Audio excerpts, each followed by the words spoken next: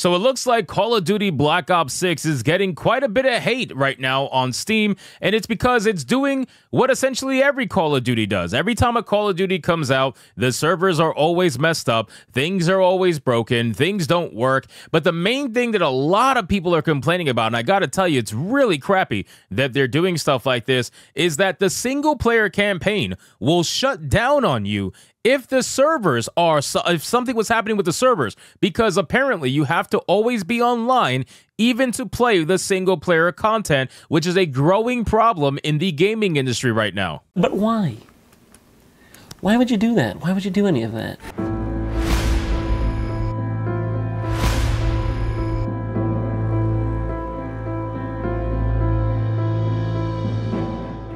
I was watching a ton of clips all over Twitter and even some on YouTube from people that were losing their minds because the servers were having so many issues that they were trying to play the single player campaign to avoid the multiplayer issues, and they were still getting disconnected anyway because you have to be online in order for you to even play the single player campaign. It's really, really messed up. So let's get into this article, guys, from The Gamer. But of course, before we do, if you are new here, just consider hitting that subscribe button. I would greatly appreciate it, and like the video to push us out into that YouTube algorithm. Now, again, guys, I want to reiterate, every single Call of Duty that I've ever purchased on day one, day two, whatever, always has a bunch of issues. This is a problem that we are experiencing in the gaming industry, and it is because people keep buying these games on day one knowing they're going to be broken. And at the very least, if you are going to buy it on day one, maybe you're a streamer or whatever the case may be, if you're going to buy it on day one, don't bitch about the issues then, because those issues are going to constantly still be there so long as the day one support is still there and as strong as it is. Obviously,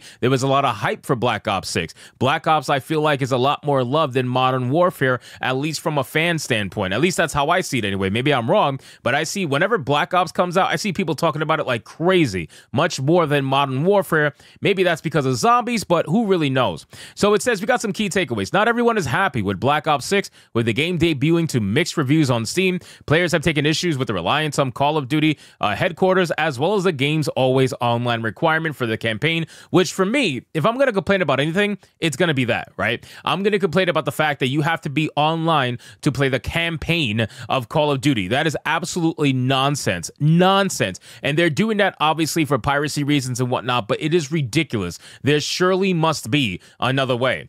Players, it remains to be seen if any patches will address the immediate concerns, though fans are certainly not pleased at this moment. Again, I'm hearing all these stories about disconnects online, these servers having big issues, all kinds of nonsense. Call of Duty Black Ops 6 is officially out, and while millions of gamers, including a projected 4 million due to the game's day and date release on Game Pass, are enjoying the first-person shooter, not everyone is happy. More specifically, Steam users. Because while heaps of players are solving the Easter eggs and zombies, earning gold weapon camos, or jumping off the diving board in multiplayer, things aren't nearly as peachy as they seem. Just 24 hours after the game's worldwide launch, Black Ops 6 debuted to mixed reviews on Steam. Well, that's because Steam players don't fuck around, right? PC players do not mess around, and they're going to tell you exactly what the issues are with the game, especially when it comes to bugginess, lag, server issues, things like that console gamers kind of just take on the chin. Yeah, they're not going to have that when it comes to PC gamers.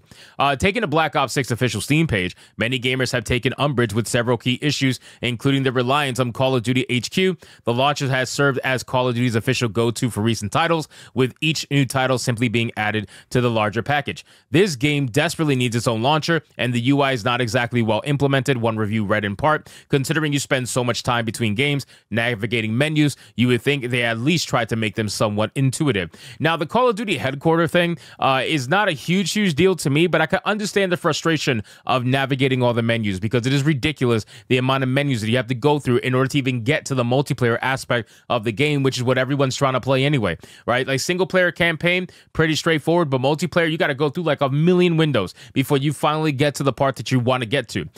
Then again, it says that the UI was updated ahead of launch, though it appears that it still isn't enough. Other gamers have reported crashes when trying to launch Black Ops 6. Other users have also having issues playing the game's campaign, which was reported to be lengthier than that of Black Ops Cold War. In the lead up to Black Ops 6 launch, it was revealed that the campaign would have an always online requirement in order to facilitate texture streaming. That requirement seems to be backfiring tiring for some users. I don't think that's the only reason, to be honest with you. I mean, they could say that, but I genuinely don't believe that's the only reason. I think there's other facets of it that they're trying to hold on to by making it online only. But at the end of the day, if you're going to have your single player campaign be online only, not only is that absolutely ridiculous, but you need to make sure you have a absolutely perfect launch, or as close to a perfect launch as possible, because the single player players should not be affected by the nonsense that's happening in multiplayer. That is ridiculous. That should not be a thing, and it continues to be a thing. Diablo 4, same exact thing. Like this online only nonsense is insane, and it needs to stop, because it's going to turn off people that are trying to partake in the single player aspect of the game if they have to be logged on and dealing with server issues the entire time they're playing. And then let's say they're playing and they crash, they lose save progress. All of that is just so much headaches that can be avoided by simply just having single player be single player. It says, I'm only 25 minutes into the campaign, and I've been disconnected 3 times so far, one user revealed, adding that they will be seeking a refund instead. Probably a smart thing right now. You know, don't buy these games day one if you know there's going to be problems, which they always have.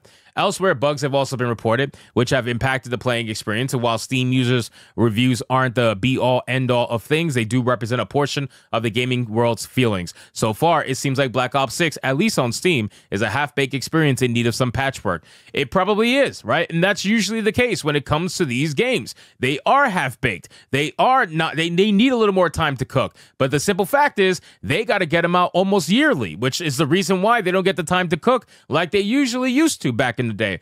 These games are just too damn frequent. That's the problem. They're too damn frequent, and because they're too damn frequent, these games end up being released extremely buggy. And while they have been able to do phenomenal progress in a small amount of time, at the end of the day, you need more time to cook when you have all of these issues. Just another 3 months in development would have been enough to solve all these issues, and you could have still released it on holiday. You know what I mean? But they didn't want to do that. The investors, they want to make sure the investors feel as happy and go lucky as possible. So at the end of the day, if you're buying this game, just let it be known. If you're buying Call of Duty Black Ops 6, you need to understand that you are going to have issues with these servers. You're going to have issues even with single player. You're going to have issues in general, all around. And this is why I advocate for transparency, right? This is why I advocate for this stuff, because without YouTubers giving that level of transparency, and without even some, games journalists giving that level of transparency, you're never going to know just how bad of a game you're actually buying into. And now that we are aware, like, hey, this game is actually extremely buggy. It's extremely in a bad state right now. Like, don't go buy this yet. Just wait until they see if they fix it and then go buy it if you want to. Without that transparency, gamers will never have those answers. And that is why transparency is the number one thing that we are all fighting for in this Gamergate 2.0 nonsense. So anyway, guys, thank you so much for watching this video. Hope you did enjoy it. If you did, consider leaving me a subscribe. I would greatly appreciate if you get to like the video, comment, let me know what you thought, and I'll see you guys on the next one. Hypnotic out.